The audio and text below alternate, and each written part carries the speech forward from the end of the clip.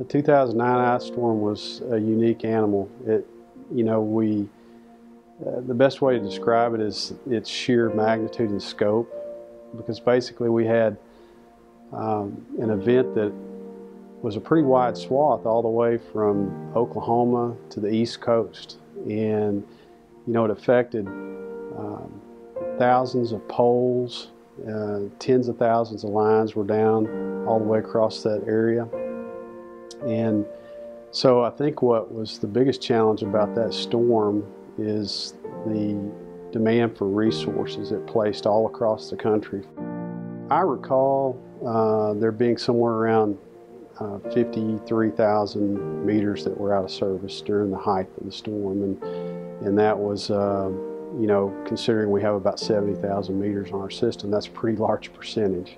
There's no doubt we had a lot of really good systems and protocols in place going into that storm, but I have to be truthful, we learned a lot from the storm as well, and we've added and evolved our protocols and systems to deal with what many of the meteorologists would say was a 50 or 100-year storm event.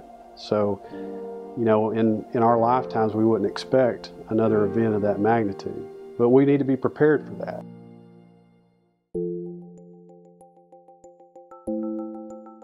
Smart grid is basically the modernized power system, and it utilizes communication and information technology to collect data and act on that data from our generation, distribution, and the consumption of electrical energy.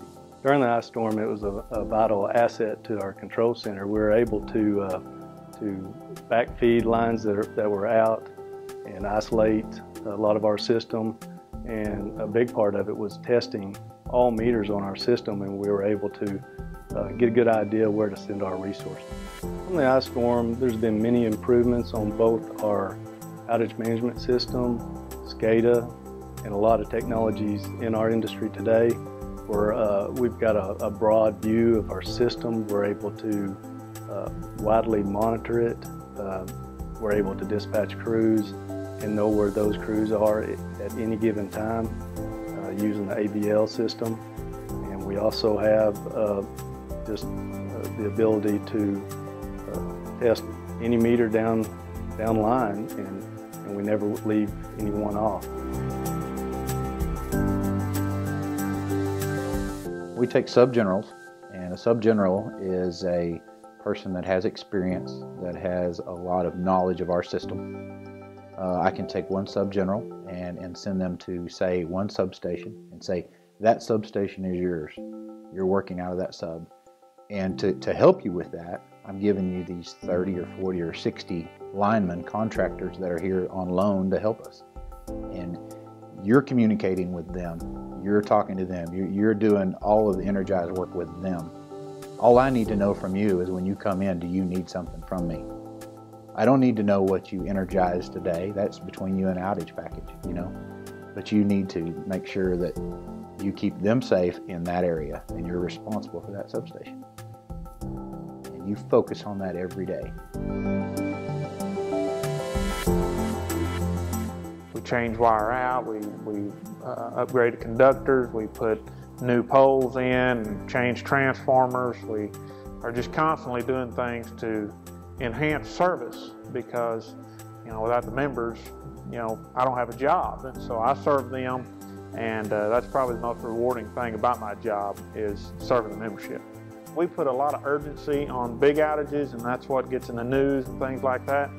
But when I get a call at 2 o'clock in the morning that one member's off, I still get right up, get my uniform on, and head that way. And that's part of what I love about this job, is that people are depending on me, depending on us as linemen, to get out there and take care of them.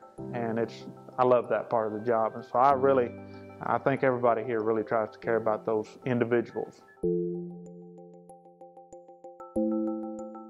What is it that Ozarks does that's somewhat unique is that we really focus dollars where they're going to bring the greatest impact to reliability.